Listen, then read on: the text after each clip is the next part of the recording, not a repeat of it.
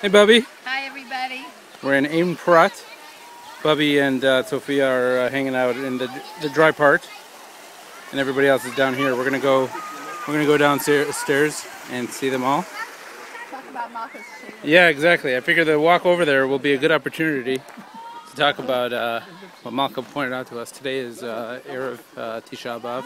Tonight is Shabbat, so Tisha B'Av will be on Sunday. And Ein Prat is an area called Ataot, which apparently is where Yirmiyahu actually lived.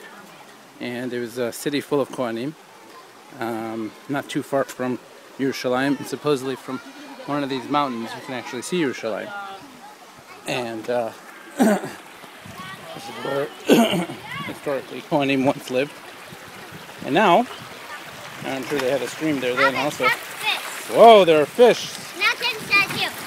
Careful, careful. Everybody say hello, they were making a video.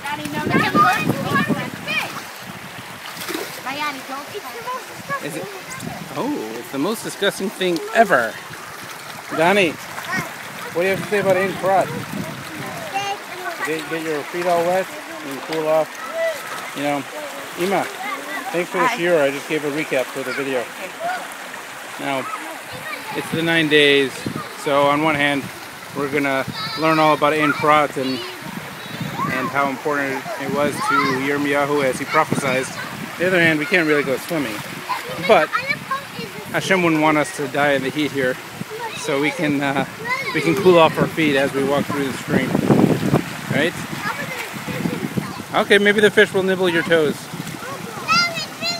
This is the next part of the Ein Prat part.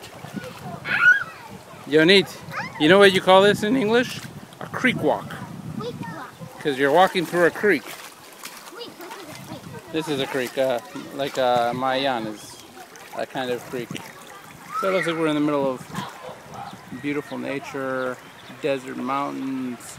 We're here because of the water source. So if you look all the way out there, you see lots of mountain dry area of the desert. And then all of a sudden you have this little oasis. Palm trees and plush green. And then, just to remind you that you're still in civilization, you see a car smack in the middle of the scenery. But we carry on in our creek walk.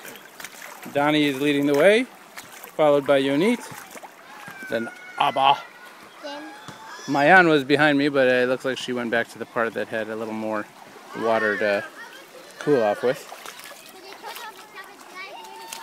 And some people climb up the mountains over there.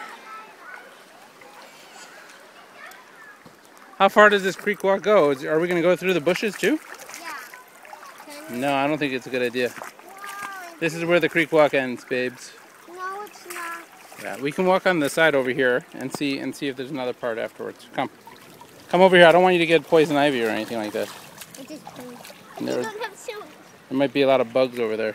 But they don't have shoes. Oh, here comes Mayan. Hi, Mayan.